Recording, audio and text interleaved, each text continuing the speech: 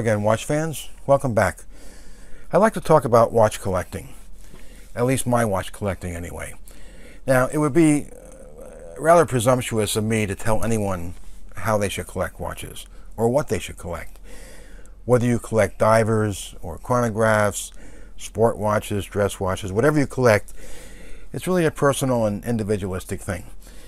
But I do want to share some things that I found useful in my watch collecting, and maybe it will help you get some more enjoyment or get the most out of your watch collecting hobby. I think the first item that you should have is a watch box. Now, you can get a watch box anywhere from $10 or $20 up to hundreds or even thousands of dollars, depending upon the material, the construction, and that kind of thing. I found a really good watch box on Amazon. I'll put a link in the description, and I think this was about $17. It's a 12-position watch box, and I like it because it protects my watches. The last thing you want to do, at least the last thing I want to do, is to throw a bunch of watches in a drawer, have them rattle around, have them scratch each other. So I think a watch box is probably the first thing that you want to get if you're going to have more than just a few watches. And again, it doesn't have to be an expensive item. It can be something that's quite useful and rather inexpensive. The second thing that I think you should have, at least I've found is extremely useful, is a spring bar tool. And this is nothing more than a little tool with a pin on one end and a little fork on the other. You can see that there. And when you want to change straps on a watch, if you look closely, you can see that it's a little bit tough on this one because of the tightness of the fit. But there's a little bar that runs inside the strap, and it's held in place with spring tension, and this little bar goes here and allows you to momentarily depress the spring bar, release the strap off the watch, and then you can change straps. So spring bar tools come in a variety of shapes and sizes. You can get rather nice ones. This is a Bergeron tool, which is a rather good one. You can also get inexpensive ones for just a few dollars that unfortunately, after using once or twice, tend to deform because the metal's not very good. So you probably want to get a good spring bar tool to use in changing straps.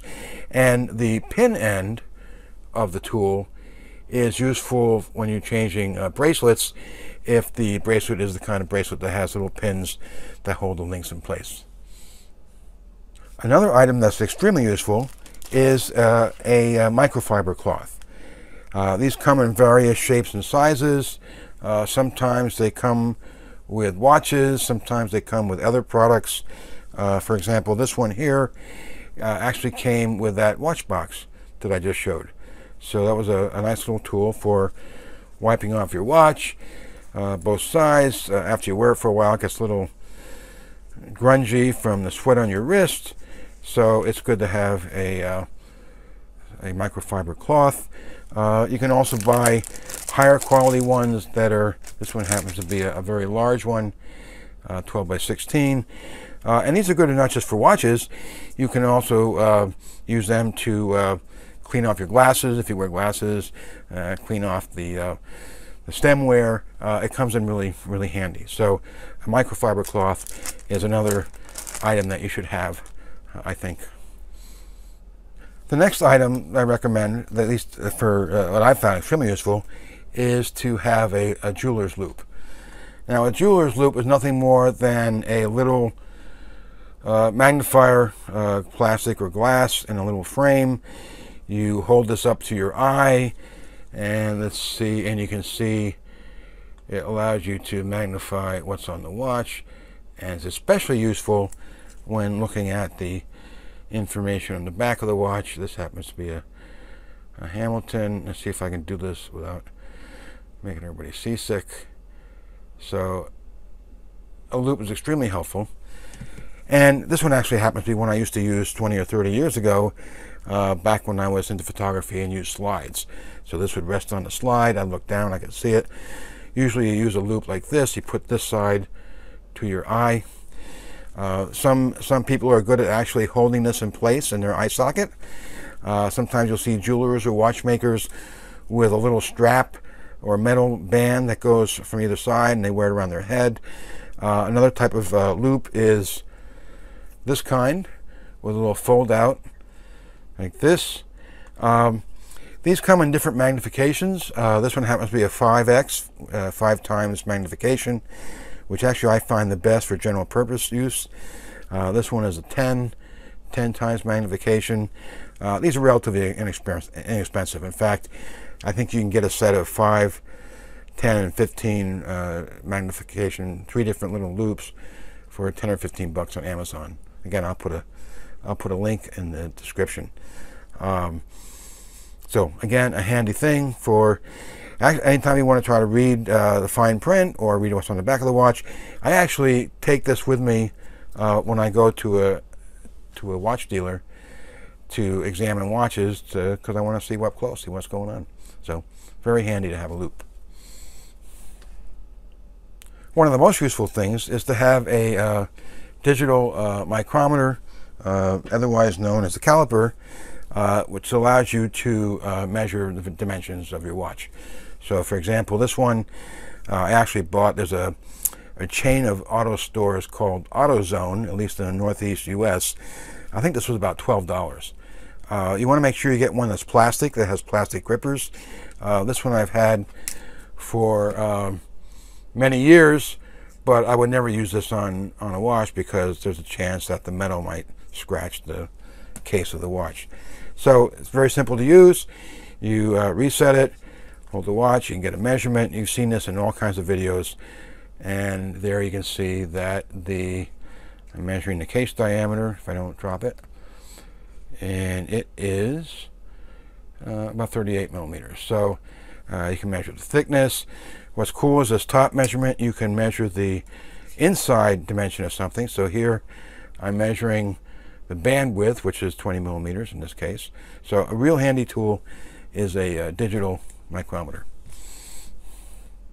Another item which you may not think of, at least initially when you get into the watch collecting hobby, is a little notebook. This is just a field notes notebook, 3.5 by 5 inches tall, and I keep track of every watch I have. So in this case, this is the Hamilton khaki field mechanical, a hand wind mechanical watch, and you can see that I keep track of the model number. In this case, there is no serial number, when I bought it, where I bought it, how much I paid, and a bunch of other information about the watch, and what kind of complications it has, water resistance, any notes that I might want to take about it. Why do I do this? Well, I like to sometimes refer back to information about watches I have. I do have insurance on my watches, so it's good to have this in one place so that I can provide that information to the insurance company to insure my watches. And also, I also keep track of ideas like, gee, you know, want to check out certain watches, or notes or thoughts I've had about things. So a little notebook keeping track of your watches is a really handy. Now, some people may do it online, they may use a spreadsheet, anything works. But the point is to have something that's handy, you can refer to, that's easy to do. So this is what works for me. And finally, the last thing I have that I find extremely useful is a magnifying glass.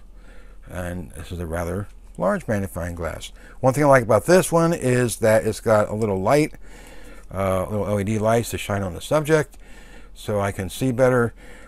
Sure, the loupe works fine for in close quarters, but this is great. And then this particular magnifying glass has a little 10x magnifier here, so sure, I can see, you know, I can magnify my image, or I can get like really close if I need to. Anyway, this is like $15 or $20. Useful not just for watches, obviously. It's a good thing to have around the house anyway. And the light really helps. So, magnifying glass, another tool that I have in my my watch collecting toolkit. So there you have it.